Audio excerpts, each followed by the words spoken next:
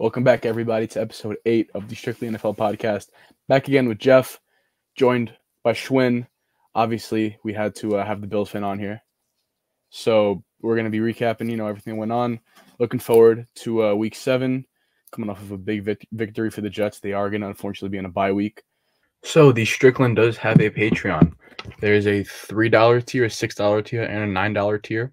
This podcast can be found behind the $9 tier if you like what you're hearing. In addition to the Strickland having a YouTube, which is the Strickland, on Instagram at thestrick.land. The $6 Strickland Patreon can get you access to the Strickland Roll, which is Schwin's personal podcast every other week, in addition to a lot more stuff like a mailbag, Strickland Discord, and all that other good stuff. Secondly, this podcast is sponsored by BetOnline. BetOnline is your number one source for all your sports betting needs, and it's where you can get the latest odds, lines, and match reports for baseball, boxing, golf, and many more sports. It continues to be the fastest and easiest way to place online wagers, including live betting, and where you can play your favorite casino and card games right from your phone. So you can head over to their website, or like I said, use your phone to sign up today and get in on all the action. Use the promo code BELIEVE, which is capital BLEAV, for 50% off on your welcome bonus first deposit. Bet online where the game starts. But let's hop straight into it. Let's start off with the Giants game, guys. How do we feel about the Giants game? Shwin, I'll let you take the handle on this one.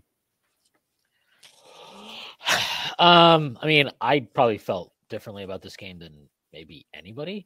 Because as a Bills fan, I hated this game with a passion. It's probably one of the most annoying games I've had to care about for the entirety of it. I would put it up there against the wild card game last year against the Dolphins, which was another extremely annoying game. But I will say this, there's a couple things that I think need to be said.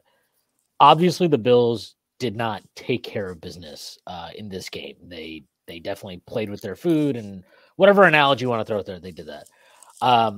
I think the Giants defense has actually been trending in the right direction the last few weeks. And that's not to make it seem like, oh, what a great performance by the Bills offense to just put up 2 touchdowns in this game or something. But I think this is if you're a good defense, you'll have games like this at some point where you just have somebody's number. I also think there were some extenuating circumstances. Brian Daboll, obviously very familiar with the Bills, and Josh Allen. Wink Martindale has faced Josh Allen many times in his career already. I think 3 times as a coordinator. This would be 3 times before this season. This is the 4th.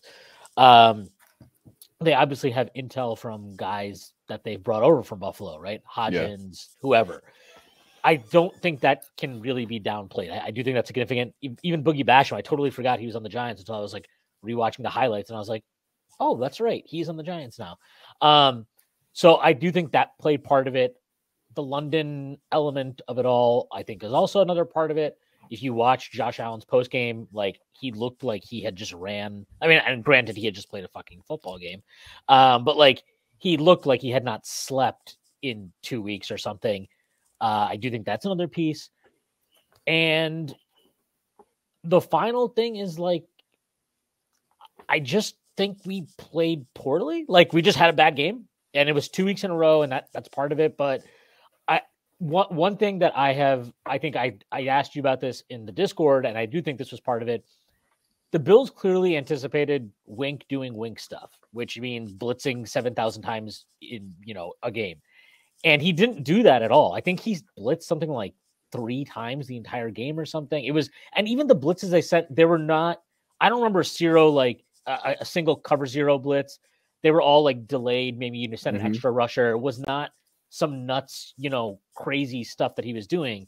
And clearly the Bills were not expecting that. And it took them an entire half to get their shit together and figure out what they wanted to do, which is a problem for the Bills. If they want to win a Super Bowl, you have to adjust faster than that.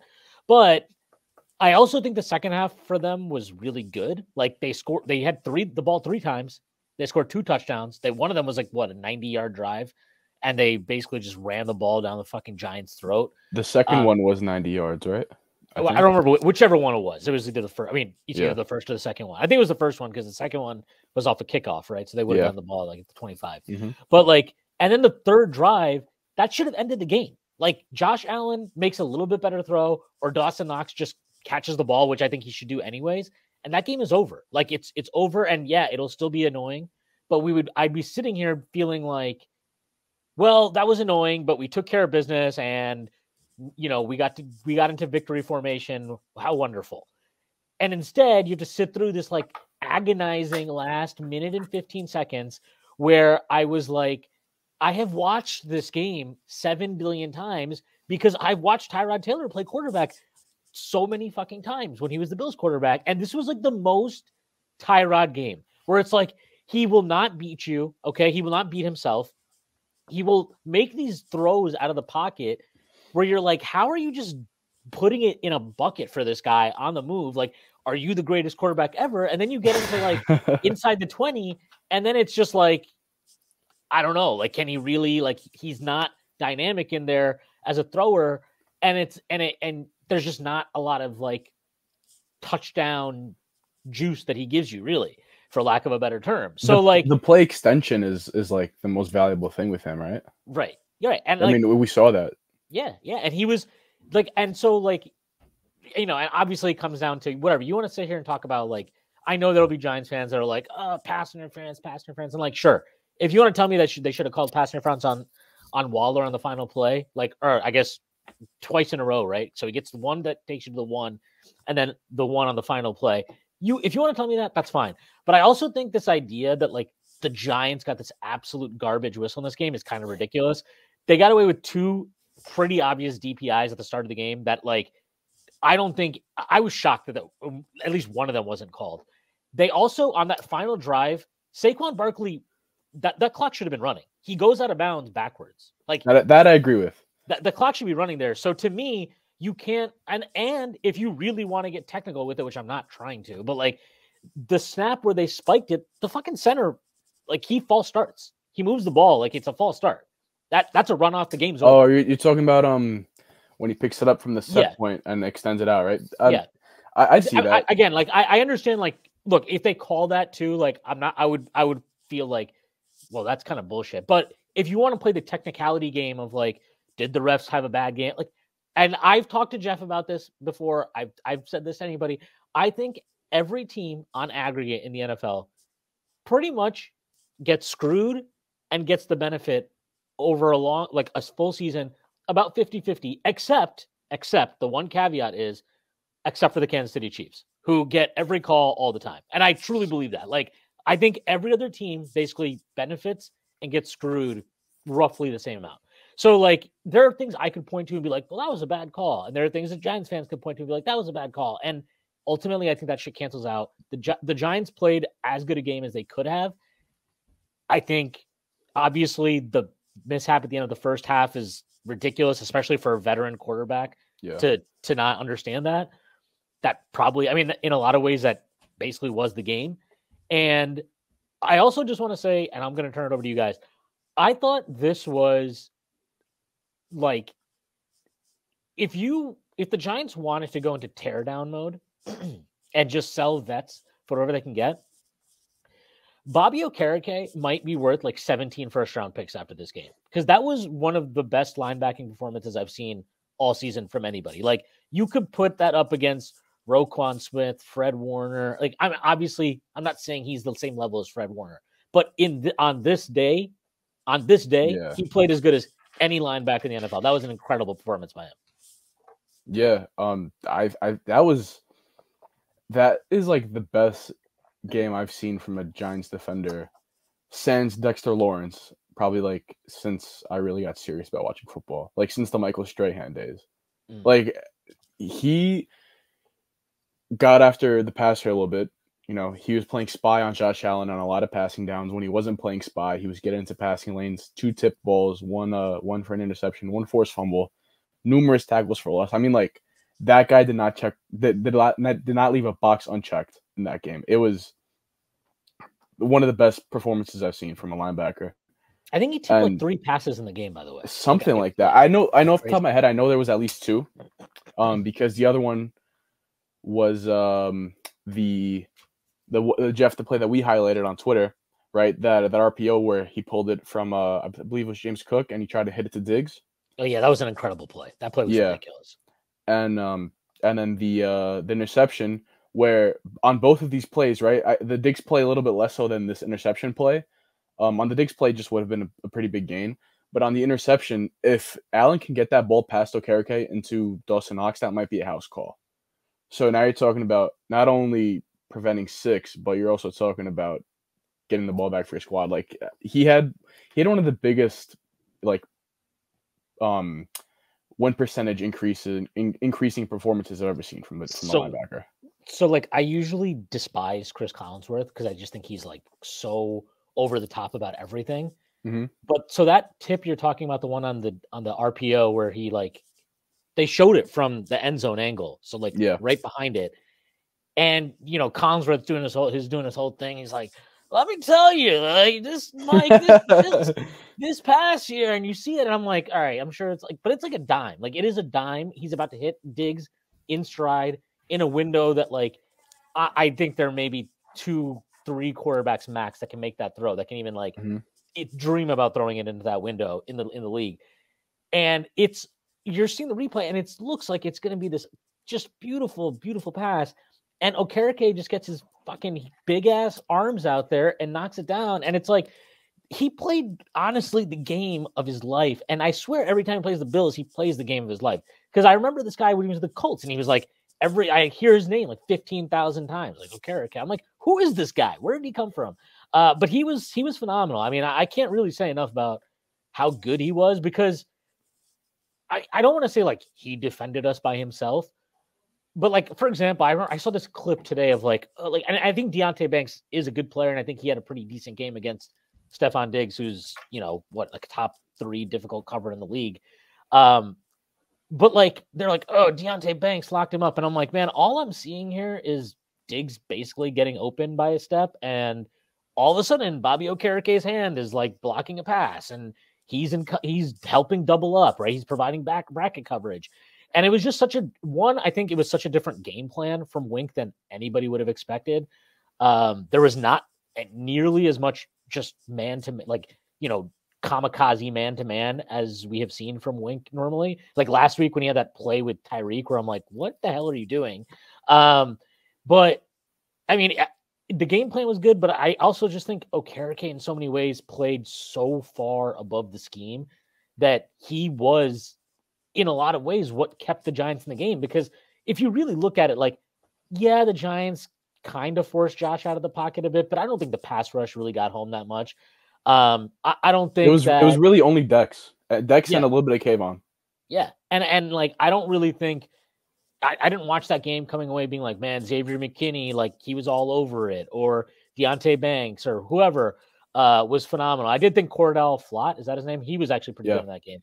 Yeah. He looks like a nice little player for you guys, but I really can't say enough. I just thought Okereke was unbelievable. And the Bills Slack I'm in, after the game, we were all just like, dude, what? Did that guy eat his Wheaties or what, man? That was something crazy. If they'd won the game, he should have won. Maybe he still should. He probably still should win Defensive Player of the Week or whatever whenever they get that award out, because the only reason they lost is, 1, stupid self-inflicted error at the end of the first half, and 2, Josh Allen pulling out a touchdown throw out of his ass that I will say that I don't think any other quarterback in the league can make that throw that he made. That was a ridiculous throw. I don't even understand, to know that you have the physical talent to make that throw when he made that in the direction he's moving. I don't even understand that thought process, because that throw was ridiculous. It was not that was an incredible play. So I think the Giants defense was great. And I think Okereke very specifically was the reason they were great in this game. I don't even know if that throw was meant for Quentin Morris, because Morris kind of comes over the top right by the goal line. Diggs is underneath him, coming across by the 3-yard line. So that throw was such a hard throw to attempt that I initially thought it was for Diggs, and he just missed Diggs, and it landed in Morris's hands. But then I was like, am I just trying to be a hater right now? I don't know. That's so ridiculous. The window was the size of my head. Yeah, I mean, that throw is crazy. Quentin Morris also is just a guy I don't know if the Bills going to be able to keep him after this year, but I think some teams should be looking at him because I think there are teams that he's got great hands. He's made some phenomenal catches in Buffalo. Mm-hmm. He just doesn't get targets because Ken Dorsey is a moron.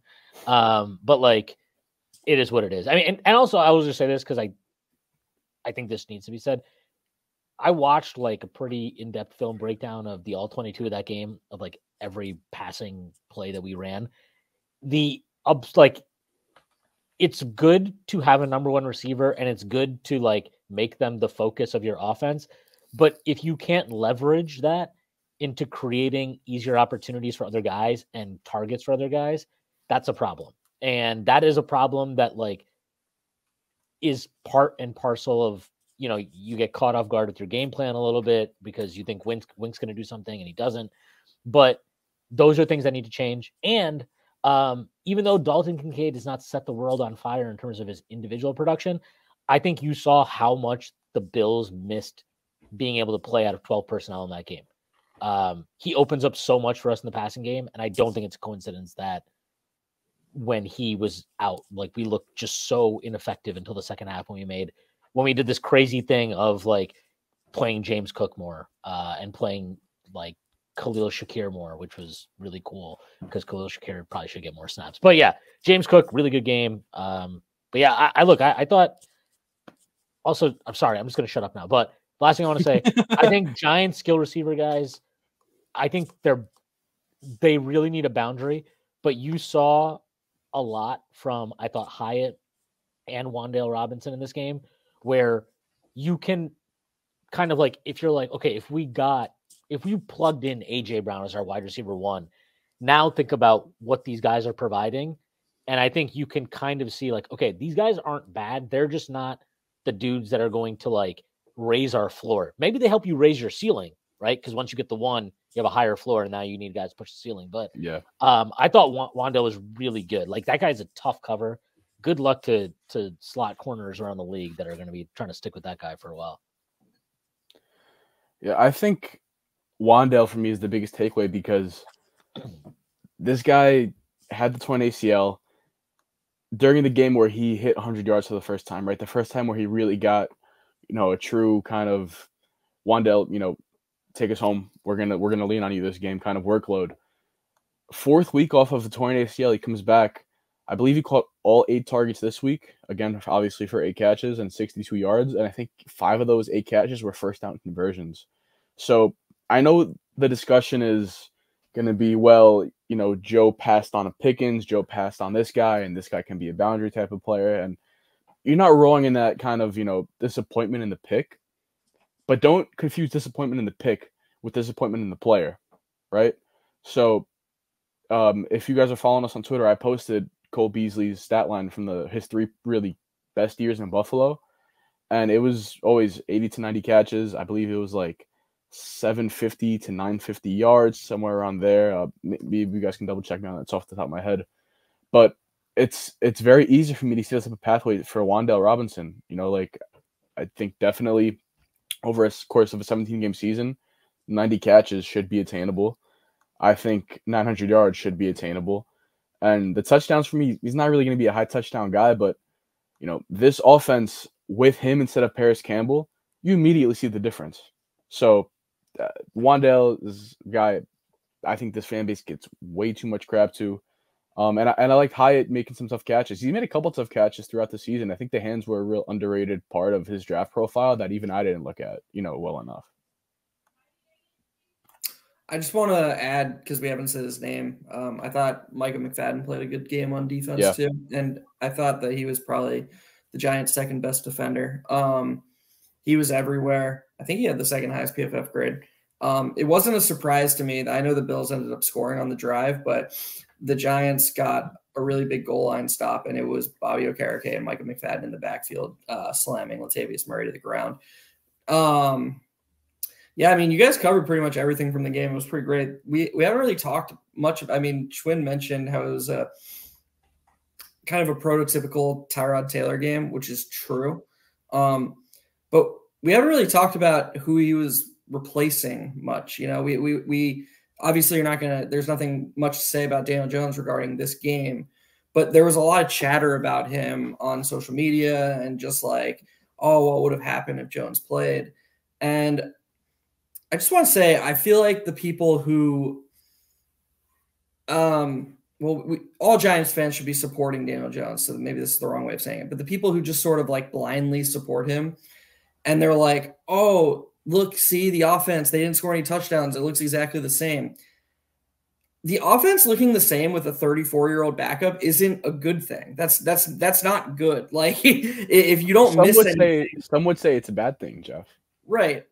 And that's not even true. But even if that were true, that's like a pretty bad sign for Daniel Jones. But the thing is that it actually didn't look the same. They gained more yards than the Bills did in that game.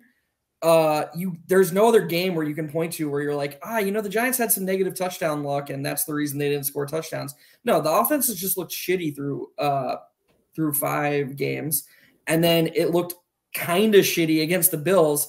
And by the way, that matters too. The Bills are the best defense that they've played besides probably maybe the Cowboys. I don't know what you guys think of Bills Cowboys, but those the Bills at full strength would definitely be better than the Cowboys defense. Not even close, but they're not at full strength. But it's still a really good defense. Still really right. Good defense. So being like, oh yeah, the Giants offense against the Seahawks at home looked exactly the same as the Giants offense at Buffalo.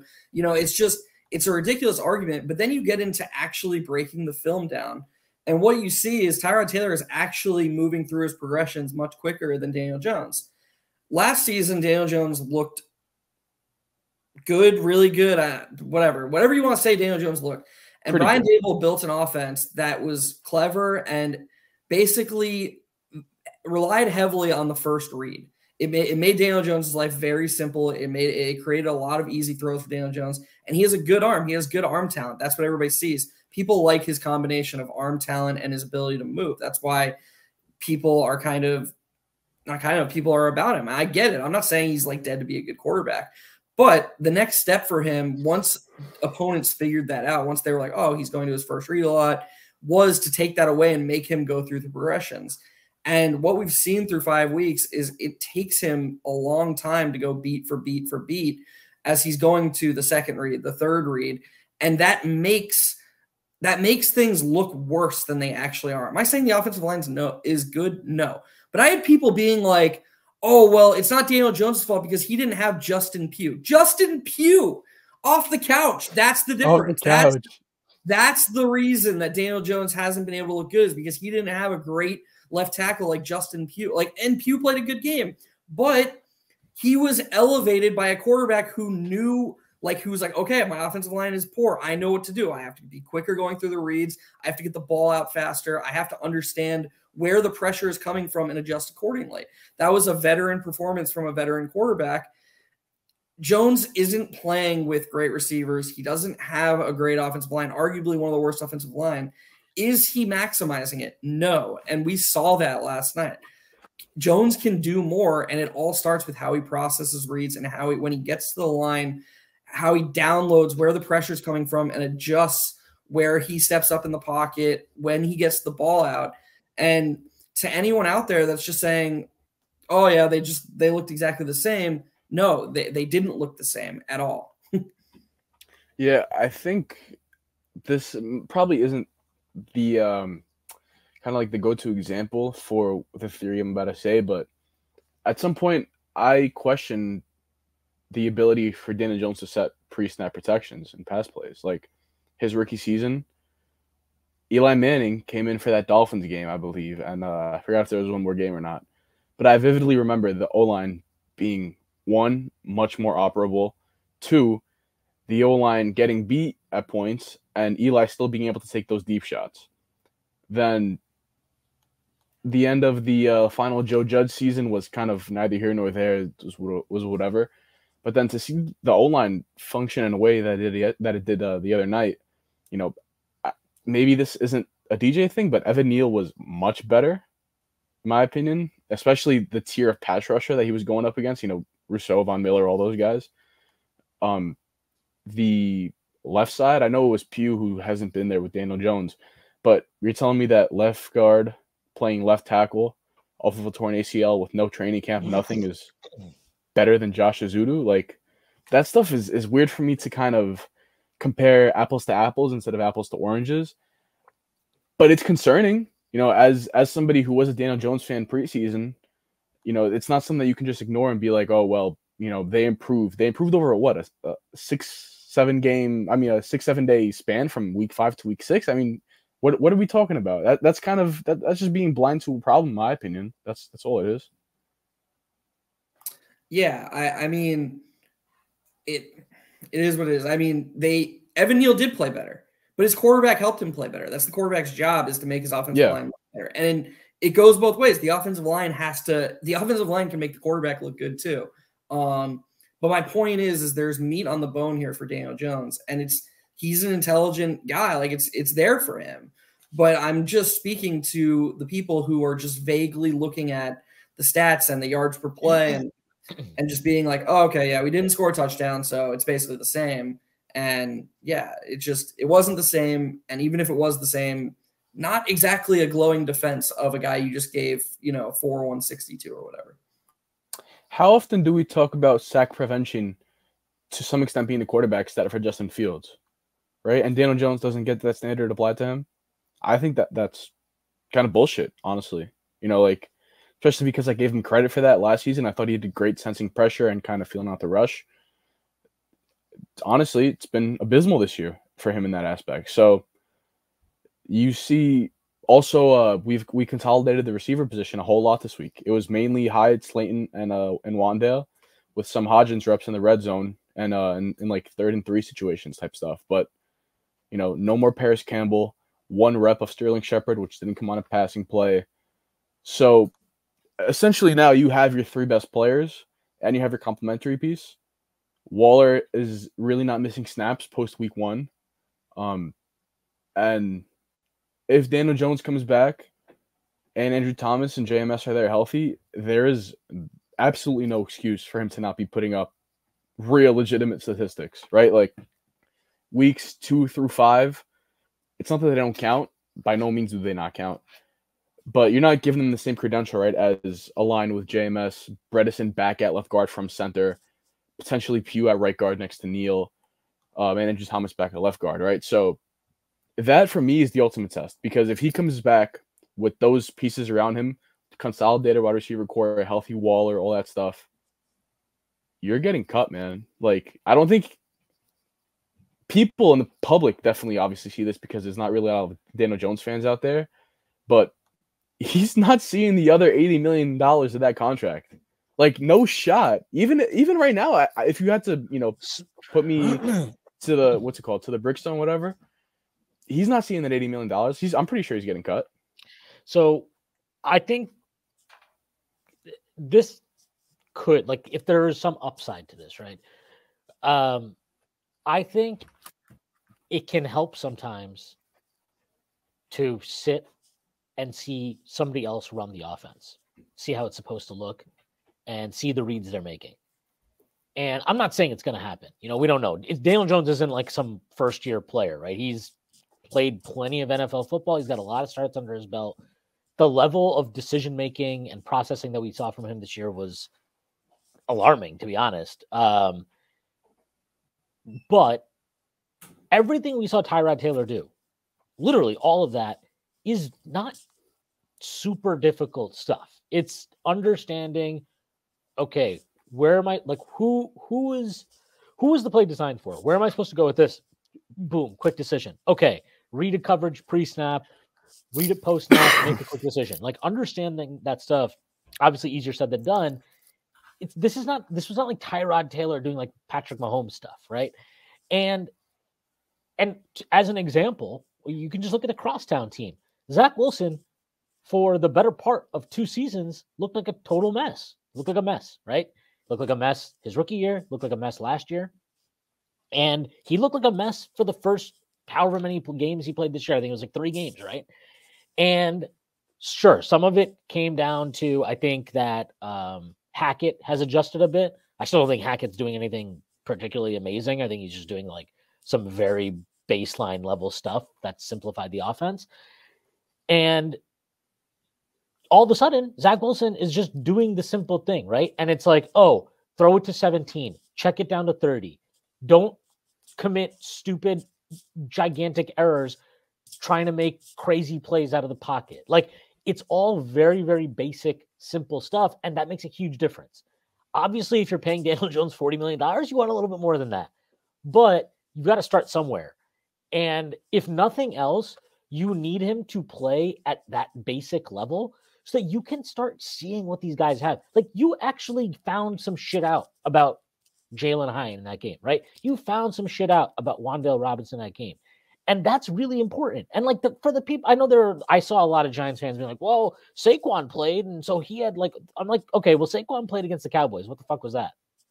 What happened there? Like, that was a total shit show. And let's not pretend that the first half against the Cardinals didn't happen. That did happen. Jones was awful in that half. And yeah, he played an amazing second half, maybe the best half of his career. And Barkley was healthy for most of that. But like, so you have like 6 quarters of the season where he played with Barkley and he was god awful.